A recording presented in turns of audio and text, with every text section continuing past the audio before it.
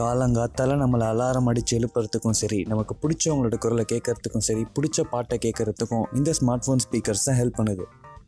இந்த smart phone ஸ்பீக்கர்ஸோட சைஸை பார்த்தீங்கன்னா ஒரு சின்ன 10 ரூபி காயின் சைஸ் தான் இருக்கும். எப்படி இது இவ்வளோ சின்னதாக இருந்துட்டு இவ்வளோ பெரிய வேலையை பார்க்குதுன்னு இந்த வீடியோவில் பார்க்கலாம். முதல்ல இந்த ஸ்மார்ட் ஃபோன் ஸ்பீக்கர்ஸை எப்படி செஞ்சுருக்காங்கன்னு பார்ப்போம். மோஸ்ட்லி எல்லா ஸ்மார்ட் ஃபோன்ஸ்லேயும் 2 ஸ்பீக்கர்ஸ் இருக்கும். மேலே இருக்க ஸ்பீக்கர்ஸ் நம்ம ஃபோனில் பேசுகிறதுக்காகவும், கீழே இருக்க ஸ்பீக்கர்ஸ் பாட்டு கேட்குறது அந்த மாதிரி பெரிய சத்தத்துக்காகவும் யூஸ் பண்ணுவாங்க. இதில் லவுட் ஸ்பீக்கர் பார்க்க பெருசாக தெரிஞ்சாலும் அது ஒரு காயின் சைஸ் தான் இருக்கும். இதுவே டாப் ஸ்பீக்கர் பார்த்தீங்கன்னா இந்த லவுட் ஸ்பீக்கரில் 5ல் 1 பங்கு தான் இருக்கும். இந்த லவுட் ஸ்பீக்கரோட வெயிட்டும் காயினோட வெயிட்டும் ஈக்குவலாக இருக்கும். இந்த 2 ஸ்பீக்கர்லேயும் ஒரே காம்போனன்ட்ஸ் தான் இருக்கும், ஒரே ஃபங்க்ஷன்ஸ் தான் இருக்கும். இதனால் இப்போ இந்த வீடியோவில் நம்ம டாப் ஸ்பீக்கரை பற்றி டீட்டெயில்டாக பார்க்கலாம். இந்த ஸ்மார்ட் ஃபோன் ஸ்பீக்கர்ஸில் பார்த்தீங்கன்னா 4 முக்கியமான காம்போனன்ட்ஸ் இருக்கும். Diaphragm, voice coil, magnet, spider. இதில் அடிஷ்னல் காம்போனன்ட்ஸ் பார்த்தீங்கன்னா 2 போல் பிளேட்ஸ், ஒரு பிளாஸ்டிக் கேஸ், ஒரு ஃப்ரண்ட் கவர். இந்த 3 யூனிஃபார்மிட்டியை ப்ரொவைட் பண்ணுறதுக்காகவும், ஸ்ட்ரக்சரல் சப்போர்ட் தரத்துக்காகவும், ப்ரொடெக்ஷனுக்காகவும் யூஸ் பண்ணுறாங்க. இந்த வீடியோவில் 4 கீ காம்போனன்ட்ஸை பற்றி நம்ம டீட்டெயிலாக பார்க்கலாம்.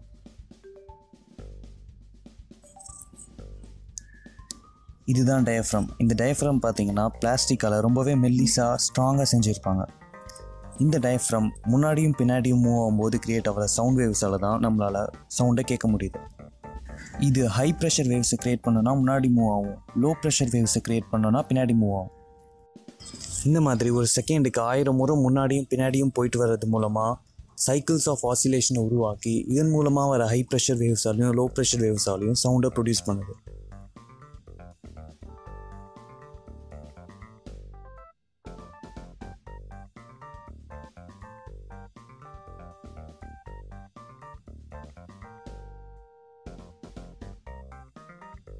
டயஃப்ரம் முன்னாடியும் பின்னாடியும் போயிட்டு வரத்துக்கு உதவுறது தான் இந்த வாய்ஸ் காயில். இந்த வாய்ஸ் காயில் பார்த்தீங்கன்னா இன்சுலேட்டட் காப்பர் ஒயரால் செஞ்சுருப்பாங்க. இந்த வாய்ஸ் காயிலை டயஃப்ரம் கூட நல்லா ஒட்டி வச்சுருப்பாங்க.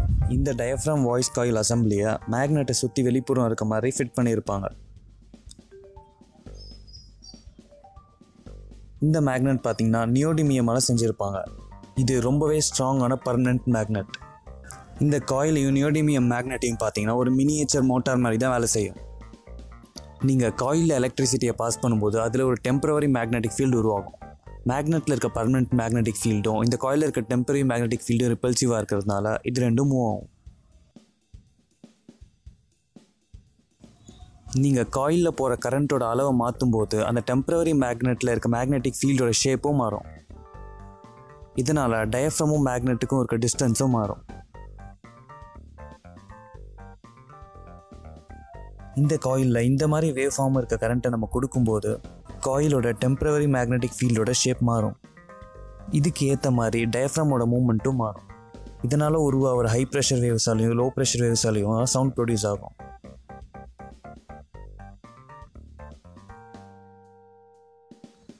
இந்த 4th கீ காம்போனன்ட் பேர் ஸ்பைடர். இந்த ஸ்பைடரை தின் ஃப்ளெக்சிபிள் பிளாஸ்டிக்கால் செஞ்சுருப்பாங்க. டயஃப்ரமை ஸ்டெபிளைஸ் பண்ணுறதுக்காகவும் டயஃப்ரம் சைடில் மூவ் ஆகிடாமல் இருக்கிறதுக்காகவும் இந்த பிளாஸ்டிக்கை யூஸ் பண்ணுறாங்க. இந்த ஸ்பைடர் பார்த்திங்கன்னா ஒரு ட்ராம்போலின் சர்ஃபேஸ் மாதிரி, அதாவது டயஃப்ரமால் முன்னாடியும் பின்னாடியும் போயிட்டு வரனே தவிர சைடில் போக விடாது.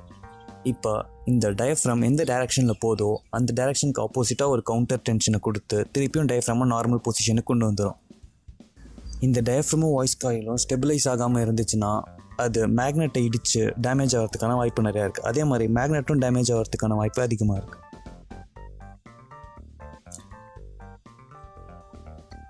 ஷார்ட்டாக புரிகிற மாதிரி சொல்லணும்னா டயஃப்ரம் காற்றை தள்ளுறது மூலமாக சவுண்ட் வேவ்ஸை ப்ரொடியூஸ் பண்ணுது. இந்த டயஃப்ரமை நம்ம வாய்ஸ் காயில் கூட ஒட்டி வச்சுருப்போம். இந்த அசம்பிளி ஸ்டெபிளைஸ் பண்ணி இருக்கிறதுக்காக நம்ம ஸ்பைடர் கூட ஒட்டி வச்சுருப்போம். கடைசியாக பார்த்தீங்கன்னா டயஃப்ரமும் மேக்னெட்டும் மினியேச்சர் மோட்டார் மாதிரி வேலை செய்யும். இந்த எல்லா காம்போனன்ட்ஸும் ஒன்றா சேர்ந்து வேலை பார்க்கறதுனால தான் நம்ம ஸ்மார்ட் ஃபோன்ஸில் இருக்க ஸ்பீக்கர் மூலமாக நம்மளால் இனிமையான இசையை கேட்க முடியுது. இந்த எபிசோடோட கிளைகளை நீங்கள் அடுத்து வர வீடியோவில் பார்க்கலாம். சவுண்ட் வேவ்ஸ்னால் என்ன, எப்படி ஒரு சாதாரண காயிலும் மேக்னெட்டும் இப்படி ஒரு கஷ்டமான வேலையை பார்க்குது, நம்ம காது எப்படி சவுண்டை உணருது, ஏர் பார்ட்டிகல்ஸ் மூவ் ஆகிறது தான் சவுண்டுனா அப்போ விண்ட் என்ன? மிக்க நன்றி. திரும்ப இன்னொரு வீடியோவில் பார்க்கலாம்.